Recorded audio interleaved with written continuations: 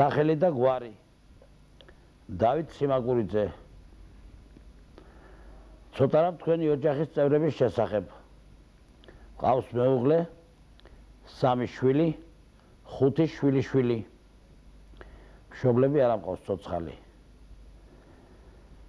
თქვენი ძირითადი პროფესია პედაგოგი რამ განაპირობა თქვენი სპორტული არჩევანი ოჯახურმა ტრადიციამ თუ პირადმა დაინტერესებამ ოჯახურმა მამა იყო პროფესიონალი მოჭიდავე და იმის შეხვედრებს უყურებდი ძველი ცირკი იყო აქ ესიკოვსკის სახელობის აი ძველი მოჭიდავე პროფესიონალები გამოდიოდნენ და მაშინ ჩამესახა სურვილი რომ გამოსულიყავი მოჭიდავე ვინ იყო თქვენი პირველი მწვრთნელი ბატონი პეტრე იორდანიშვილი გაიხსენეთ თქვენი პირველი ორთაბრძოლა პირველი ორთაბრძოლა მაინდამაინც არ იყო ჩემთვის მომგებიანი წაგები დავიწყე და მივატოვე 1-2 თვე აღარ დავდიოდი ვარჯიშზე შემდეგ მომაკითხა მცდელობა და მითხრა ნუ თუ არ ცხენია შენ ჭიდაობას იმათ აპატიებ ვინც მოგიგო მე მითხარი არა გადაუხდი სამაგიეროს მაშინ მოდი ვარჯიშეო და ასე გავაგრძე ჭიდაობის ზეგი ვარჯიში და შემდეგ უკვე მიღწეული იქნა ძალიან დიდი წარმატებები თქვენი თაობის მოჭიდავეები და ვინ მიგასწიათ საუკეთესო მოჭიდავედ გივი კარტოზია თქვენი აზრით რა არის აუცილებელი გამარჯვებისათვის ძალა გამოცდილება თუ სპორტული ფორტუნა რასაკვირველია გამარჯვებისათვის საჭიროა სისტემატიური ვარჯიში გამოცდილება მიღებული შეჯიბრებებში და სპორტული ფორტუნაც ცოტა საჭიროა ალბათ ყველაზე დიდი სპორტული წარმატება თქვენ ცხოვრებაში ყველაზე დიდი სპორტული წარმატება იყო ოლიმპიური თამაშები 52 წელს სადაც პირველად როგორც საქართველოსთან ასევე საბჭოთა კავშირის ნაკრებიდან გავხდი ოლიმპიური ჩემპიონი გაიხსენეთ ორთაბრძოლა რომლის მოგებაც განსაკუთრებით გაგიჭირდათ ოლიმპიურ პირველობაზე ეს იყო ფინალური შეხვედრა ირანის შახის ფარლავანთან გოლიამ რეზა ტახტისთან რომელიც სასაკვირველია მაშინ 12 წუთიანი იყო ჭიდაობა 6 წუთი დგომი 3 წუთი ჩოგჯენი და ისევ 3 წუთი დგომში ამ შეხვედრაში მე შევხვდი ჯერ სოფლიო ჩემპიონს ნახევარფინალში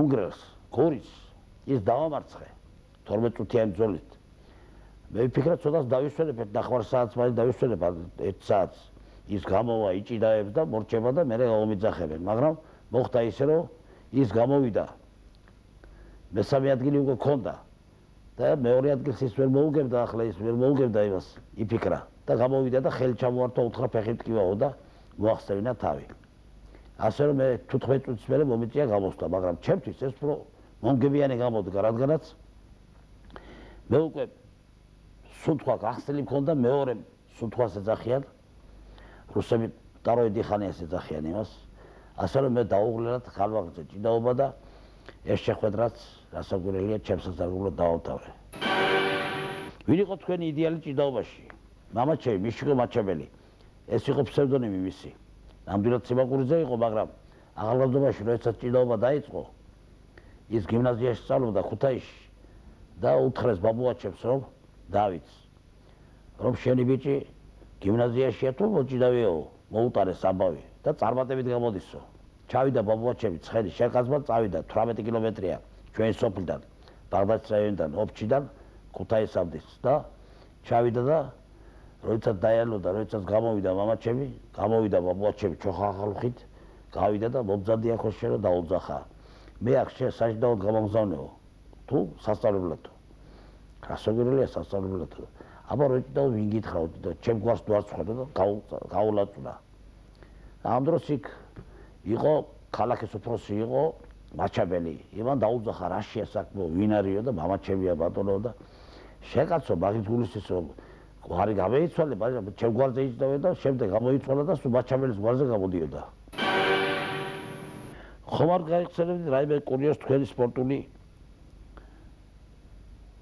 ცხოვრებიდან? კურიოზები ძალიან ბევრია, მაგალითად, აი ავსტრალიაში რომ მიფრინავდით, ერთი ისეთი პირობები იყო, რომ ჩვენ ბოინგს ველოდებოდით, ესე გადავფრინდით ტაჩკენტიდან რანგუში, ბირმაში, ეხლა მიანმა ქვია იმ სახელმწიფოს.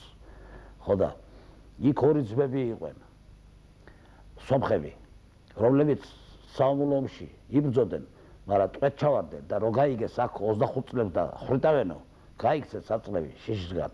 ჩავიდნენ არგენტინაში და არგენტინიდან მერე წამოვიდნენ ავსტრალიაში და იმაში ბირმაში და იქ ცხოვრობდნენ და ჰქონდათ საკუთარი სასტუმროები ორივეს, ერთს ქალაქგარეთ, ერთი ქალაქში და ერთმა ძმას მეორეს უთხრა, რომ მე ხო სომხურად დაველაპარაკე, მე სომხური ვიცი, ხო და შეგენაცვალე რა ბიჭი ყოფილიყარ რაღაციო და ერთ სიტყვით დიდ პატივისცემით ივით და კურიოზი ის იყო, რომ მე ვთხარ წამოხვალ მეთქი ავსტრალიაში, როგორ არ წამოვალ, რაღაც წავიყვათო, რატომაც არა, მე ვთხარ თუ წამოხვალ მეთქი და ხოლოდ გააქვს იმის საშუალება, როგორ არა მაგაცო და აი წამოვყვა ჩვენ ავსტრალიაში და ჩვენ გვალიაში გობდა იქ, ესე იგი ჩვენზე ფიქრობდა ის, რომ კარგად გამოსულიყვენ ჩვენი მოძდეები და ასეთი კურიოზები ბევრია ძალიან ჩამოსასვლელი.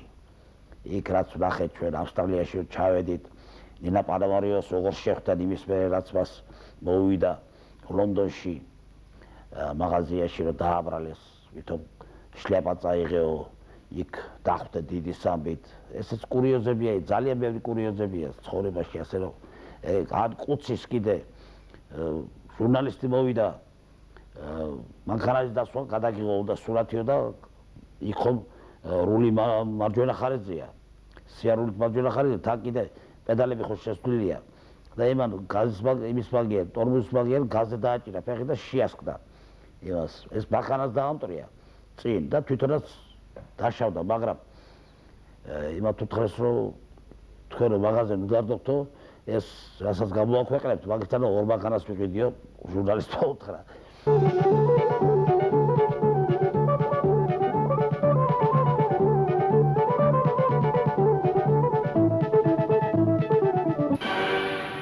ცოტა რამ თქვენი მეგობრების შესახებ.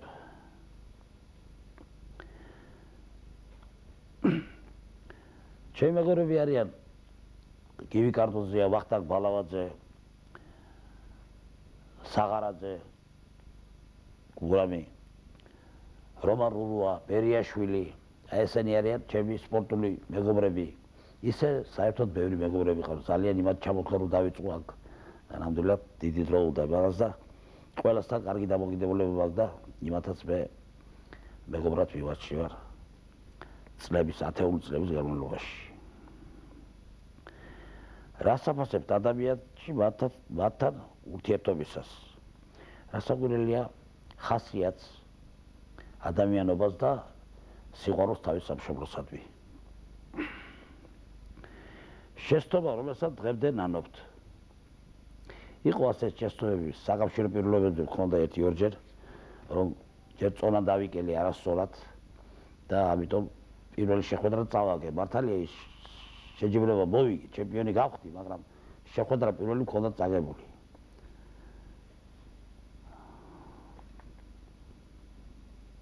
რა არ მოგწონთ საკუთარ თავში, რასაკვირველია უიღბლობა. არის ეს უიღბლობა აქვს ზოგიერთ რამეში. რასაკვირველია ეწევით ამჟამად სპორტის განსაკუთრებით ჭიდაობის პოპულარიზაციას ვემსახურები.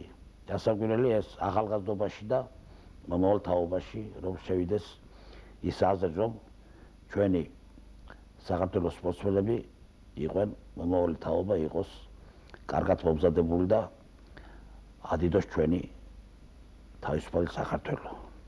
ხარ თუ არა ოპტიმისტი? აუცილებლად. ჯერა ჩვენი მომავალი თაობის სასაკვირველია. როგორ გესახებათ საქართველოს მოჭრების მომავალი? მე მესახება თავისუფალი, იმიტომ რომ საქართველო თავისუფალია, ბედნიერი და წარმატებული. გაქვთ ერთ წუთი რომ მიმართოთ ყველასო. მე მიმართავ ყველა სპორტსმენებს, ყველა სახეობაში, ამრავლოს საქართველოსათვის და საქართველოსათვის ოლიმპიური და მსოფლიოს ოქროს მედლები. ეს იქნება ყველაზე კარგი ჩვენი ერის სადებლად და ღმერთი ფარვიდეს მათ ყველა შეჯიბრებაზე.